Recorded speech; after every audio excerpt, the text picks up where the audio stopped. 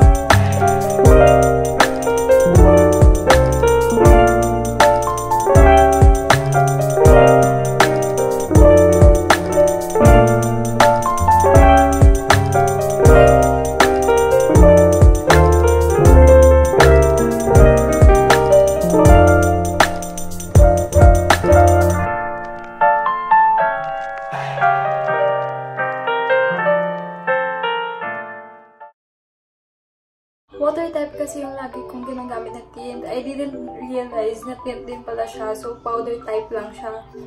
I thought it was a lipstick. Pero pwede na din.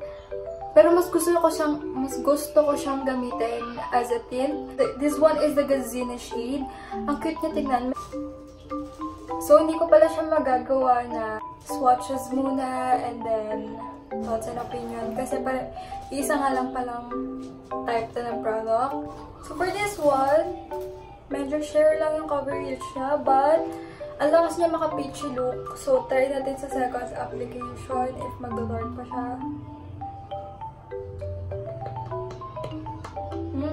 Fan din ako ng mga orangey na shade.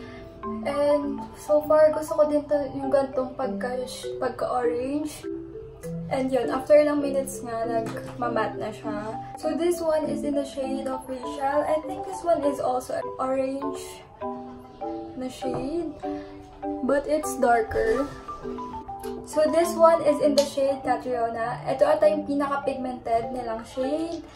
Kasi ito yung pinaka-bright, pinaka-dark, then bright, dark. Basta ito yung pinaka-pack na pack yung kanyang shade. If you guys will notice kung bakit parang super nakaka-haggard kasi ang init. Ang init. So finally, I'm done trying it on. Super banas. And first time ko lang din gumamit ng powder type ng lip tint. Wala siyang bitter taste. Sweet. Sweet yung amoy niya. So, isuswatch ko lang siya dito isa-isa. So, this one is a Caterona. Ito yung darkest shade. Ito yung suot ko ngayon. So, let's try natin siyang i-blend.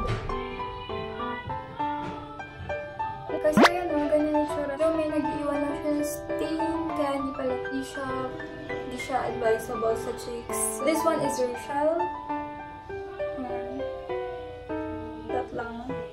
Orange siya, so hindi siya masyadong pigmented ng todo. This one is the Gazzini. Maganda din to. Maganda din to kasi may pagka-brown. Isa din to sa mga shade na type ko. So this one is in the shade Pia. Medyo magkalapit yung kulay nila, pero darker yung Pia. Then the last one is this, the Maxi, my favorite. Kasi ito yung peachy. Yan, ito yung peachy na pero alam ko mas darker yung Rachel. Hindi ko lang siguro masyado ko lang sigurong binalad ng todo. Pero mas dark yung Rachel's if in-apply mo siya sa lips. My favorite one is the Maxi ng shade. Kasi I love orange shades and all. Pero kung gusto ko naman magpapansin, ito na lang na shade na to. Parang pack na pack. And yun. So, super pawisan na po ako dito kasi hindi ako na-electric fan. Kasi super ingay niya in the background. So, yan, parang may tattoo dito. So, let's talk about the packaging. For a local brand, nakaka-launch lang ng product. Sobrang hands down na kasi may box agad siya. And this one is the box. Meron, nakalagay na dito yung ingredients. So, yung ingredients niya is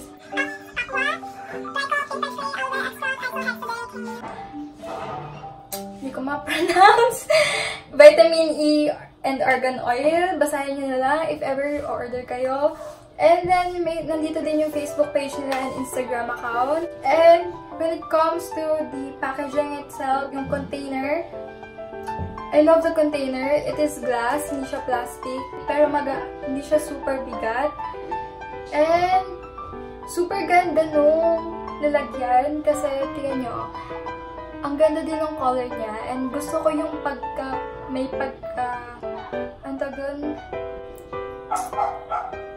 gusto ko yung nag-fade siya sa dulo. Then, makikita mo yung shade niya.